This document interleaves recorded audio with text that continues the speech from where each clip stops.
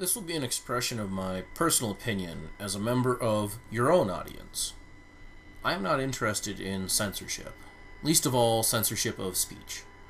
Words should never be traumatic, they are just words. Sticks and stones, as they say. I'm not interested in getting you to say someone is undocumented instead of saying illegal immigration. I'm not interested in you saying common sense gun control instead of saying what you mean. A total confiscative gun ban on the peasants. The advice I am giving is to clean up your language to serve myself, a member of your audience, as well as other members of your audience. To clean up your language so that we more readily consume and engage your message. I'll give you an example. In conversation and in writing, the word said is one of the most invisible words used. Use it every time it is necessary. Nobody's going to get bored of it, and additional descriptors are not required. So use it as much as is needed. The word just has been used en masse to replace the ums and ahs and ers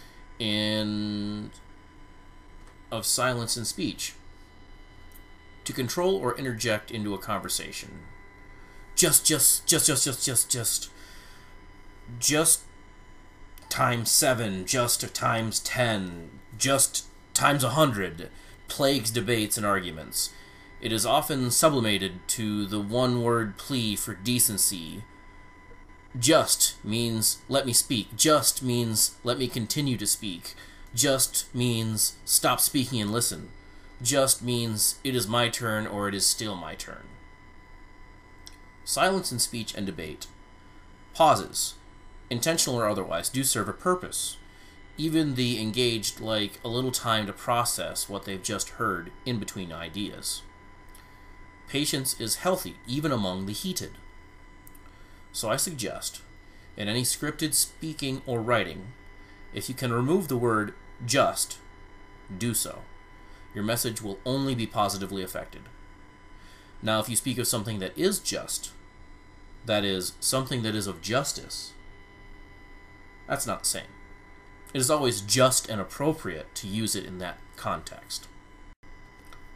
The next word I shall move on to is simply. This word as well, like just, is being added and used like sugar in coffee or tea. Simply is used as liberal and dishonest a method as the word literally. Literally has come to mean both literally and figuratively in the dictionary due to its massive misuse in non-literal cases. Simply has been a dishonest marketing word for years now. Put simply on a product and someone assumes they no longer have interest in the ingredient label. Simply milk must mean only milk. Simply juice must mean only juice. It is a dishonest predecessor of a word to an almost unanimously condescending statement.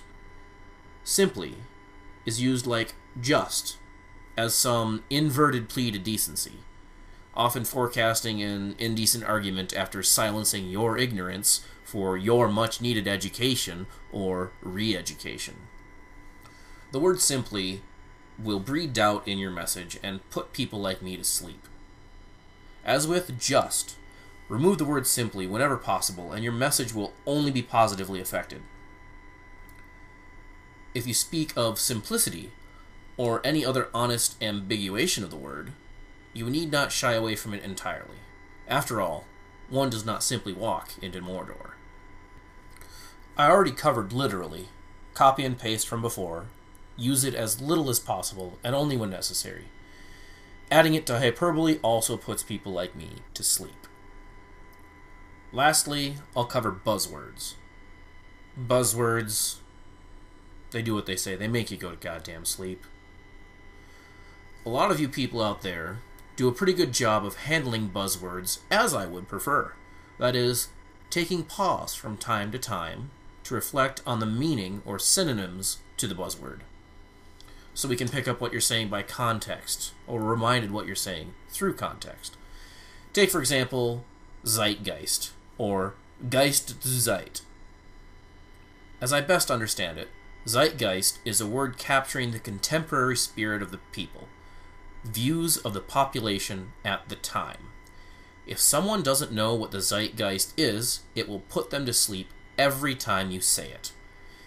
If zeitgeist is every other word out of your mouth, as you may be experiencing now, it will put people to sleep. So many want to argue that it's the current year. Well, this is a good place for that argument. In place of zeitgeist, explain that your statement reflects the views of people in the current year. Or something to that effect. Buzzwords often include combos like Brexit, or the Hollywood couple mashups like Brangelina. They seem childish, although they do serve an efficient purpose to convey a message accurately with fewer syllables. Make certain from time to time that you reinforce what you're talking about. Britain exiting the EU, or Brad Pitt and Angelina Jolie.